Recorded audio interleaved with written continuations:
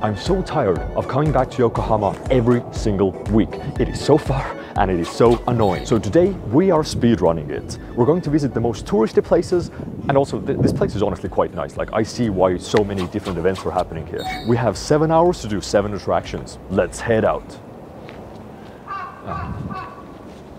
First up, the soon to be closed Gundam factory. They also have their own Sky Tree.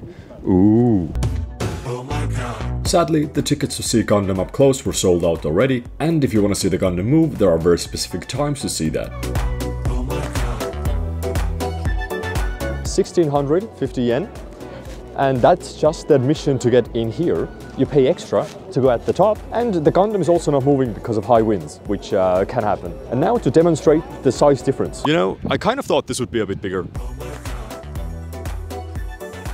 I would show you what's inside the Gundam Cafe, but there's also a line here, so we're not doing that.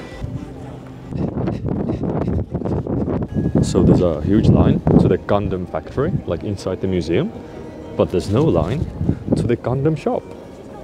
So we're just gonna head there instead. And it also doesn't cost any money, unless we buy something from there.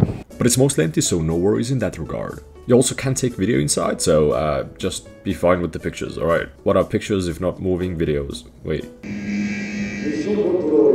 We're currently waiting for the Gundam to start moving. This looks really cool if it's a time-lapse that's sped up, but if you're watching this in real time, it's also cool, just slightly less. This is the famous wall and the classic Gundam food trucks. We got the Gundam tapioca drink, the legendary Gundam naan, and the Gundam Brazilian beer. And since you've been asking for it, let's go to the Cup Noodles Museum next. And the special thing here is that you can actually make your own cup noodles, but you also have to reserve the time for it. So today, everything's pretty much sold out until like 5 p.m., 6 p.m. So if you want to make your own noodles, you have to think ahead a bit. But price-wise, it was only 500 yen per person. So this is like the cheapest museum we've been to yet. This is kind of epic. Kind of pog. Me eating noodles. God damn, I could do such an interesting edit with this. Alright, get ready. This is the best my creativity can do here. Step number 1. Overcome the stairs, otherwise you can't enjoy the noodles. Step number 2. Actually enter.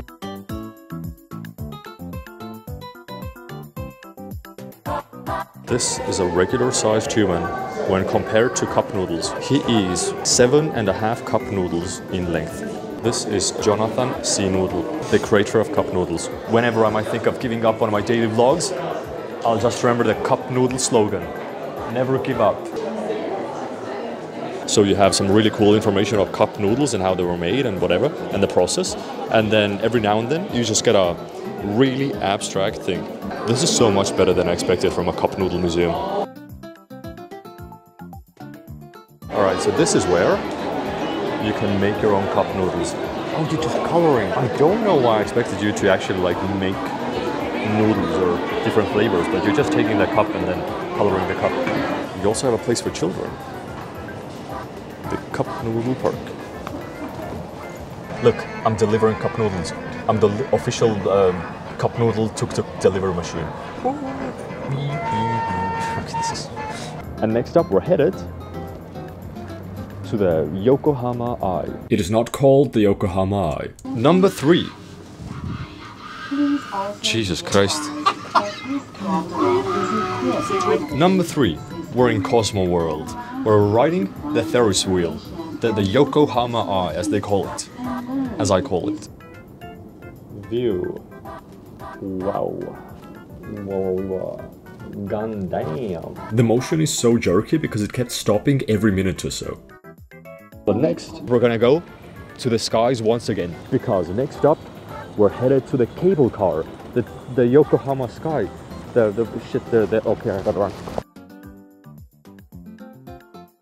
We are not going to Yokohama Air Cabin. The operation's been halted due to inspection. We're inspecting why we can't get on it. What the fuck? Tokyo, get on that shit. Oh, that's a dog.